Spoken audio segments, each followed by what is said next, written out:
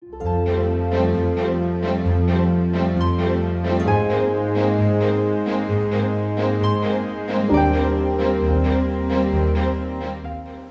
be Jesus and Mary. I'm David Rodriguez, Content Director of the Fatima Center, and we're building on a firm foundation as we study the basics of our Catholic faith. In the previous episodes, we have been looking at the central mystery of our Christian faith, namely the Blessed Trinity. Today, we'll begin to probe more deeply into the second most important mystery of our Christian faith, namely the Incarnation. Or we might say the person of Jesus Christ, the Son of God, second person of the most blessed Trinity. We'll go ahead and begin with a prayer, and since we have gotten positive feedback on the Latin prayers, we will pray the Our Father, that prayer which our Lord himself taught us, and we'll pray it in Latin. In nomine Patris et Filii et Spiritus Sancti. Amen. Pater noster qui es in celis, sanctificetur nomen tuum, adveniat regnum tuum, fiat voluntas tua, sicut in cielo et in terra. Panem nostrum quotidianum da nobis hodie, et dimite nobis debita nostra, sicut nos dimitimus debitoribus nostris, et ne nos inducas in tentationem, sed libera nos a malo. Amen. Sancte Thoma, ora pro nobis. In nomine Patris et Filii et Spiritus Sancti. Amen. So as I said, we're going to start looking now at who Jesus Christ, our Lord and our Savior, is. And these two mysteries, that is, the Blessed Trinity and the Incarnation, really serve as the bedrock for the Christian faith. Okay, this is the heart of Catholicism, and when you understand these two doctrines, really, I think you can say that everything else is going to flow from them. And so they are the central source summit of our faith, of our belief, and we want to spend some time meditating upon these. And of course, both of these are divinely revealed by our Lord Jesus Christ. Human beings could not have come to know them on their own. They're so amazing. They're so far above us. They're so transcendent. And we'll talk a little bit here about the Incarnation, because I do think here some people they start seeing similarities between our teaching of the Incarnation, that Jesus Christ is both God and man. So, for example, what similarities here am I talking about? You might get people from the Greek pagan mythologies that talk about how, Zeus came and got together with so-and-so and they had a child, Perseus, and he's a demigod, a half-god, or, all these other different little variations. There's many across all the false religions and the mythologies of past history. Yeah, they might be, have some similarities, but they do not express the mystery of who Jesus Christ is, the mystery of the Incarnation correctly. To really understand it, we need divine revelation. Okay? And I guess that's another point we need to touch on first, because some people, as we begin to look into this, next time we're going to study a lot of the different histories that affected the church. Anytime you study church history, you're going to see these Christological heresies about who Christ is. And it is important to understand them. I think sometimes too many Catholics just think, oh, that's too hard for me, or oh, that's not important, or well, aren't we all just worshiping or praying to Jesus? Why does it matter all these sort of specific technicalities that you're getting into? So before we ever get into those, I think it's important to touch on that so that you realize why we are going to dedicate this time and why, quite frankly, the Catechism dedicates this time to it. You can look, for example, at the Catholic Catechism from the Fatima Center. We are now on the second article of the Creed. That's on page 8, and it's questions number 31 through 46 that we're going to be discussing. I'm not going to read them straight to you because you have them there in the text. You can read them for yourselves. There's good material in that catechism. You can also get it online from our website, or if you want the little booklet, just give us a call to Fatima Center. But I'm going to try to go into some of the other matters that the catechism doesn't cover, simply because there's so much to cover. I mean, what we cover here will also not be that much. But why? Why do we want to cover this? That's really important. I think fundamentally, and I think very simply, all of us should say, because this is the truth. Okay, we want to know the truth about who God is, about who Jesus Christ is. If God himself thought it was so important and so necessary to come down and reveal the truth to us, that already should sort of tip us off. This is important. Okay? Now, beyond that, we can then look at history. And as I said, there's been all these different heresies that have racked the church and schisms that have been created in the church. And the church has suffered a lot, and there's been martyrs, great saints that have shed their blood for these truths. So that also should sort of clue us in and tell us this is important. Right? If you're just going to sort of dismiss this and say, oh no, those little intricacies or, nuances and it's too complex or we don't have to worry about these things, then you're sort of dismissing all the martyrs, all these church doctors, all the fact that they fought their lives for these truths, and you're even dismissing the fact that God himself has chosen to reveal this to us. So please, don't do that. We are very much infected, unfortunately, as we've talked in previous classes, by the spirit of religious indifferentism. It affects us, it seeps into us. When you study history and you see the battles they had over that one eye in homoousios or homoiousios, which we covered earlier on the Trinity, and you realize they had these tremendous battles over this and people died for this, you wonder, would we be willing to do the same? Or have we been so infected by indifferentism that the truth doesn't matter to us anymore, or not nearly as much? That who God is, who Jesus Christ is, does not matter to us that much anymore. See, that's the problem. Again, if you have not seen those classes, those talks we gave on the heresy of indifferentism and the Pope's teaching against it, please do go back and watch those. Those are very important.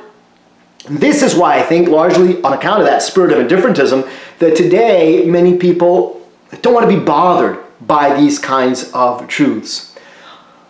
What people in the past, our ancestors, the church doctors and the church fathers, what they understood better was that salvation really does depend on this. Okay, first, because salvation depends on our dogmas. Remember the Athanasian Creed. We have to hold the truths of the Catholic faith whole and entire, without any change, without any alteration for salvation. So just on that level, salvation really depends on what we believe and what we believe correctly. And that's why they fought tooth and nail for it. They weren't fighting, they weren't trying to quibble, over, crossing T's and dotting I's. They were realizing eternal salvation is here at stake.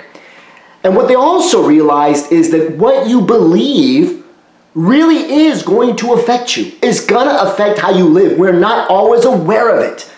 But believe me, it does. So many of the errors that are prevalent and that are rampant out there today, why we've got so much crisis, so much disinformation, why people get duped so easily by what they hear, why people forget so easily what past, for example, politicians have done and what their record is, why people are out on the streets rioting and destroying statues and trying to destroy history, and why people are advancing a kind of socialism. All these kinds of errors, believe me, they stem back to what you believe.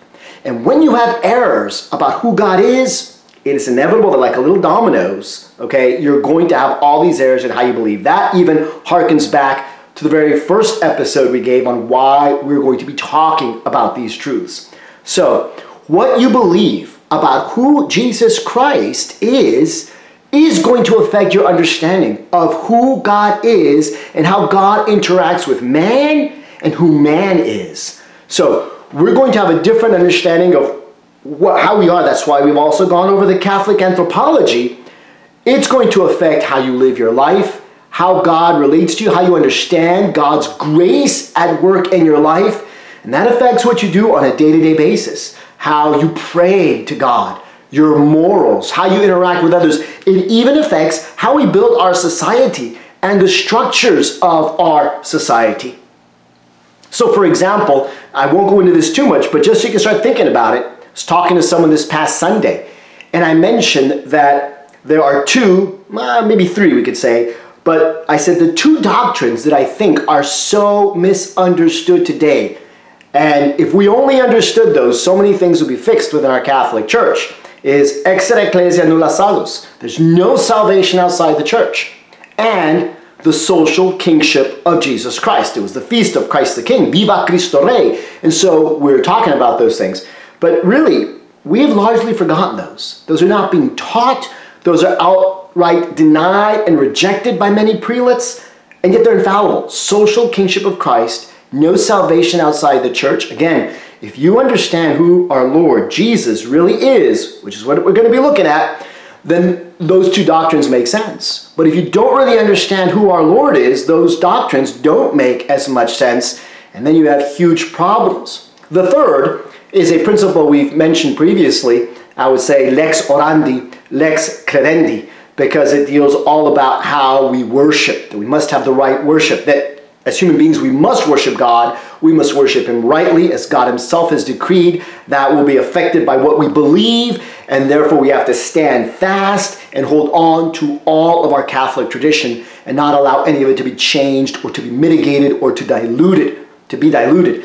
So really those are really, I think, the three big principles that Catholics today need to understand in order for us to sort of get the ship righted. No salvation outside the church, the social kingship of Jesus Christ, and then the entire concept of lex orandi, lex credendi. And I bring all of this up because if we understand who our Lord is, then we're going to get those things right. And we should even be convinced of this just because our Lord Himself poses this question, and it's a very important question. And our Lord doesn't just pose it to His own apostles. Honestly, if you think about it, He asks it to each one of us on every day. You know, you wake up in the morning, our Lord is going to be asking you this. So let's go ahead and turn to Matthew chapter 16. It's almost smack dab in the middle of Matthew's gospel. In some ways, this is perhaps the most important chapter, the most fascinating chapter. I say Matthew 16. Many of you might already be thinking about the papacy. The context here is also very important. So you always want to read a little bit before and a little bit after when you're reading the scriptures, because in the context you're going to see that Jesus has been working these great miracles. He has been curing people. The Pharisees have been laying traps for Him. So we've got the whole problem with heresy and people trying to attack our Lord and false doctrines. It's in this concept. They're demanding signs. They want miracles. They want to force God to do what they want so that they'll believe. And that's, of course, not what our Lord is going to do. And then we've also just had the miracle of the Eucharistic miracle where the loaves have been multiplied, right? All of this is that great context. And then our Lord is about to establish the papacy, you know, and the sure foundation of His church here in the chapter of Matthew 16. So the context is very important. And in the midst of all these things that are going on, we could say a summation of our Catholic faith. He will turn, we're going to read from Matthew chapter 16, verses 13 through 17.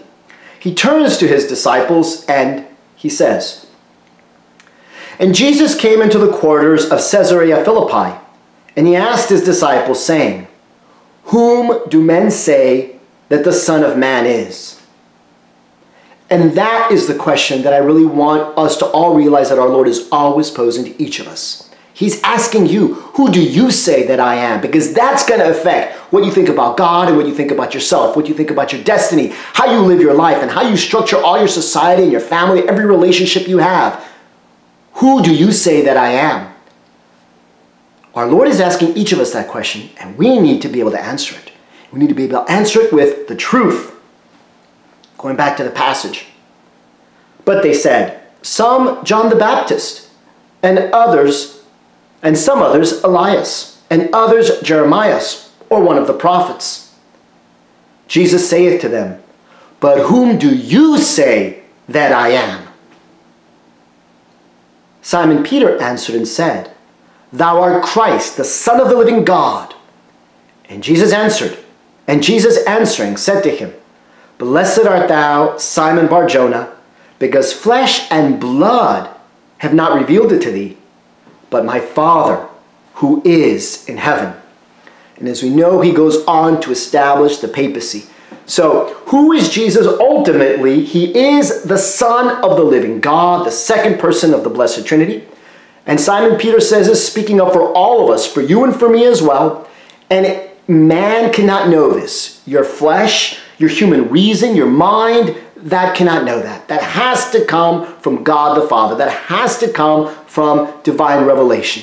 So the simplest way of saying this, who is Jesus, as we would say, He is the Son of God. And I would also add, and the Son of Mary, We don't have this in this passage, Son of God and Son of Mary. But we know that Jesus is divine and human. He has a divine nature and he has a human nature, but he's only one person. Now I think to Peter, it was quite obvious that Jesus had a human nature, which is perhaps why I didn't say that. But today, and in centuries later, I think sometimes Christians can forget this. We begin to think that he is only God. That's one of the extremes, and that's one of the errors. We always have to remember the humanity of our Lord as well. So that's why I think it's a great way of professing that he is Son of God and Son of Mary. In a nutshell, we might even say he is the Son of the Blessed Virgin Mary. Because in saying that even more succinct statement, when you say that he is the Son of Mary, Mary who is a human, and Mary who is his mother, then you know he's got a human nature. But when we also say that he's the Son of the Blessed Virgin Mary, because she is a virgin before the birth of our Lord, during the birth of our Lord, and after the birth of our Lord, perpetual virginity. When you know that she's a perfect virgin, then you know, well, this has got to be divine. And so really when we profess our faith that he is the Son of the Blessed Virgin Mary, that she is his mother, the God-bearer, we have this full truth of who Jesus Christ is, both his divine nature and his human nature in the one person, second person of the Blessed Trinity. We're going to flesh all that out in the next few episodes because it means a lot.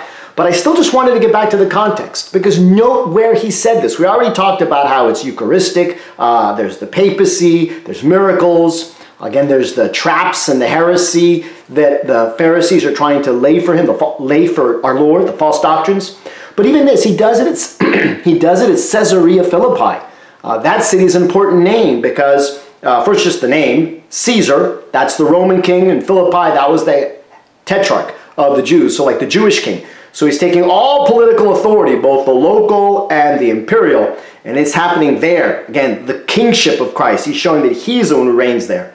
Another name for this city was Pannonia, coming from the false god Pan, who when you look at the Greek pantheon, he looks the most diabolical. I mean, he's got horns, they give him a tail, they give him the feet of goats. I personally do believe that, at some point in time, Satan, appeared to people and took on this vision, and that's where they got the image of Pan, and that's where we still have it. Anyway, there was this great false worship of Pan there in this city, and along with that came some terrible diabolical rites, bestiality, all kinds of horrible things took place in that city in the time of our Lord. There was even a cave there where a lot of these sacrifices took place and this false worship of this Pan, of Satan really.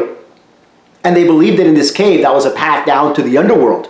And they believed that their gods would sort of go into sleep during winter and that then they would have to be called forth back so that they would, bring forth fruits and things in the spring, similar to that myth that many of us are familiar with from Greek mythology of Demeter and Hades. So you have all these weird cultic pagan rites with gross immorality, with the sort of allegiance to the state of Caesar and Philip in the name. All of that is coming together, and this is a location where our Lord chooses to make the revelation about who he is, to demand it of his apostles, to demand it of us, and to have Peter open his eyes, his ears of faith to that revelation from God the Father saying, "You are the Son of the living God." So, this is just a very brief introduction so that we know who Jesus is. We're going to continue to explore this in the next couple of classes, and hopefully also realize just how terribly important this is.